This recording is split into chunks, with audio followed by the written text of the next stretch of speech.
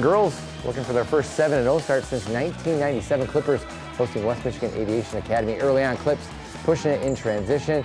Kaya Warner to Faith Gertz knocks down the triple. She had a game-high 22 points. Martin up early. Aviators would respond off the inbounds. Bree Holmland with the deuce. That cuts the Martin lead to 5. Seconds left in the opening quarter. Warner going to let it go from deep. That beats the buzzer. Martin wins at 52-19. Clippers are 7-0 to start the season.